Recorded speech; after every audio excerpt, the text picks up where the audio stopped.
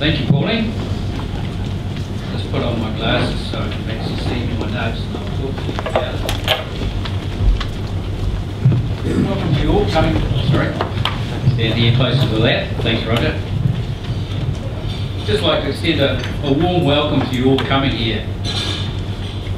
This is the first of 2 workshops we're going to hold around the country, and from to date the numbers of people that are turning up to these workshops is very encouraging.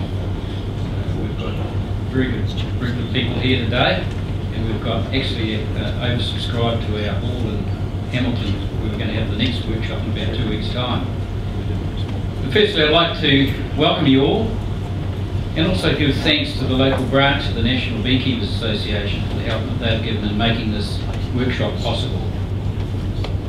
It's a workshop on grower sensitive hygiene, the work that's been done in the past on this.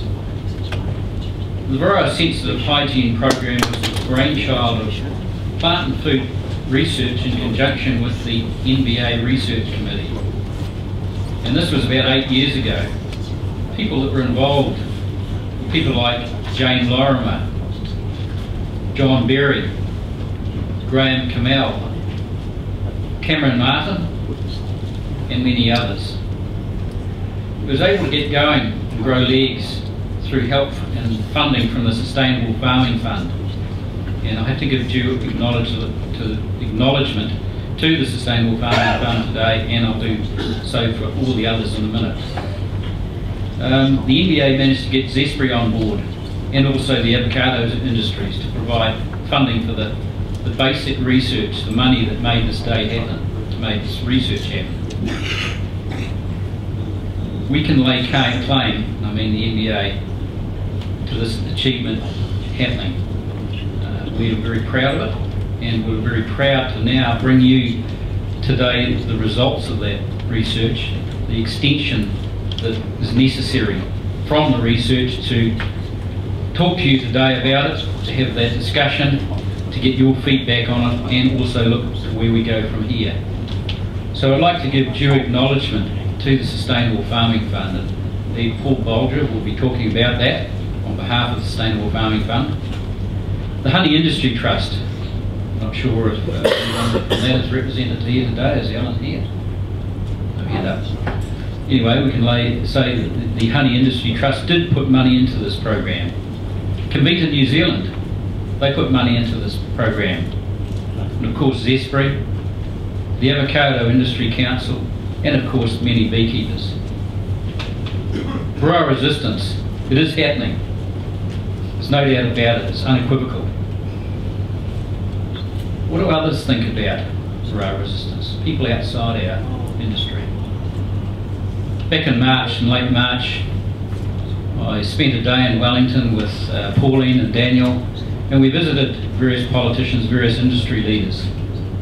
And it was really this varroa resistance was one of the foremost questions in our discussions with them. I met with the Honourable David Carter, Minister of Primary Industries, and I talked to him about varroa resistance. His reply initially was that it's an industry problem. You guys, it's an industry problem, it's your problem. I didn't accept that, and nor did, I think eventually he did not either. You know the reason, pollination. He said there's no consensus in the industry about the seriousness of varroa resistance. That's really partly why we're here today. We need to have this discussion about it, because otherwise we could well be on track to colony collapse disorder. Precursors are there, not all of them, but varroa is certainly a greater vector of that. The industry needs to sort out its structure. The problem with varroa resistance and other things like market access is a universal problem. It'll affect all of us, no matter where we align ourselves. So in order to tackle these sorts of problems, we need a universality of approach. I also saw Damien O'Connor, the agricultural spokesperson for the Labour Party, and one of his comments was that the lack of pollination is not high on other sectors' radars. We need to socialise this issue. In other words, the greater part of the agricultural economy, while they recognise pollination as necessary and absolutely critical, many of them don't see the problem of varroa resistance. Kiwi fruit industry, of course, is going through the throes of the PSA problem, how they're tackling that. And they are doing it, and they will get through it.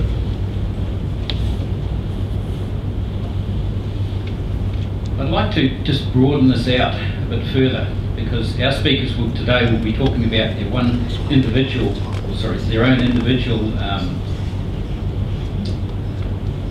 programs, their research, and Pauline has introduced them before. Dr. Mark Goodwin, Michelle Taylor, Franz Lars and Peter Sales will talk from Better Bees. Of course, Philip Crop and Ray Butler here today will talk on their program. John Hartnell will talk on Bee Product Standards Council, and of course Paul Bolger will talk on the MPI. But really what I want to broaden this question out is give you a question. Is science the answer to our problems? Is it the answer? If you only look back in history, it has provided some quite spectacular answers. Really, the country was built on a lot of scientific research, and probably the best example I could think off the top of my head was with the advent of refrigeration in the 1880s. It enabled New Zealand to export frozen meat for the first time, and it actually gave a lift to the economy of something like 30% in its gross domestic product. Looking at science being an answer, it may not be the full answer to varroa. The panel today will talk about some of those things, but I'm a bit of a fan of the late Sir Paul Callaghan, and he was a visionary. He saw the centrality of science to progress, and it's something that I think too. He saw it lifting our horizons as a country, and I could see it actually doing the same with our beekeeping industry. One of the things I was involved with, went to just at the beginning of June, was some of the forums around the Transit of Venus celebrations in Gisborne and in Tolliver Bay. This was celebrating Cook's voyage and the scientific work around the following the transit of Venus that ultimately determined the distance of the world to the sun by various observations around the world at the same time. I went to a panel discussion that was hosted by Kim Hill, and it included Sir Peter Gluckman, who is the Chief Science Advisor to the Prime Minister. It also included Derek Handley. He was the 2010 Business Leader of the Year, and he was the co-founder of the Hyper Factory. He's since gone on to bigger and greater things. He's actually been an advisor to President Obama. Professor Sean Hendy, he was the is the Deputy Director of the McDiarmid Institute. This is an institute that deals with material science and things like nanotechnology. The panel also included Dr. Caroline Saunders. She was an Economist of the Year in 2007, and she's been made an Officer of New Zealand Order of Merit in 2009. So this mix of panel of scientists and an economist, facilitated by Kim Hill, approached the subject as science, the answer to some of our problems. And I could talk quite at length about that, but I'd just like to read what the panel as one agreed on. And they said, we are good at knocking ourselves.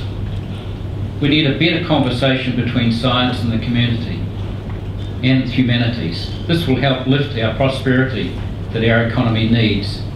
Now I could very well read that sentence again and say, we're very good at knocking ourselves as an industry, as beekeepers. We need a better conversation between science and the beekeeping community and humanities.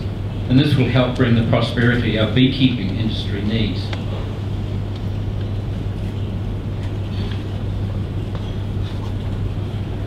just going on from that, we are a $100 million industry, at the very least, in exports.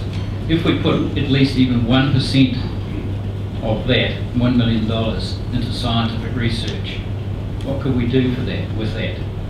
How would it progress our industry? We need a strategic approach to that.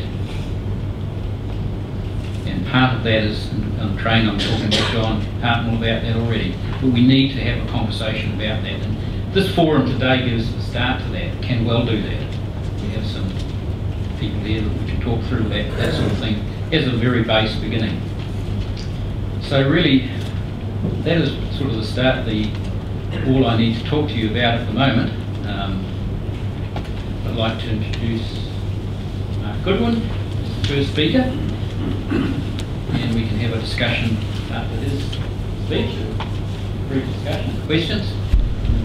Before I go, I'd just like to say that this forum would not have happened without the National Beekeepers Association and the subscriptions that pay for it. We have put a brochure on each seat, so we do need your support in order to do the sorts of things that we propose to do. So thank you, Mark.